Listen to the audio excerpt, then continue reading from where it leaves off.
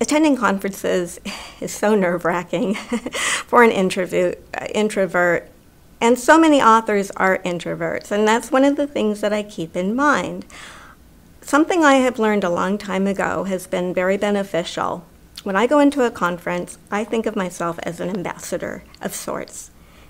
I give myself a job, and my job is to find other people who are just as uncomfortable, smile at them, and they generally, almost always, smile back. It's a relief that somebody is smiling at them, and that breaks the ice.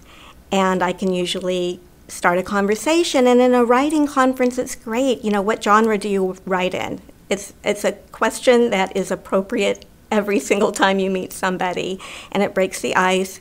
And then once that happens, and this is usually while you're waiting for a workshop, not necessarily in the networking times, so that I do that throughout the day. So then when we get into the networking, cocktail parties and dinners, I've already made some contacts, some people that I feel comfortable going up and talking to. I've been on many panels at writers' conferences, and I've spoken at the World CBD Expo on stage, talking about CBD and anxiety. And it is nerve-wracking, it is scary.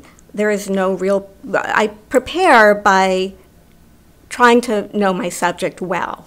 And then it's practice. It's one of those things that you really just have to do again and again until it starts to feel somewhat comfortable. There's always the nerves, but it's experience. And the first couple times may not be that great, but that's okay. It's a learning experience.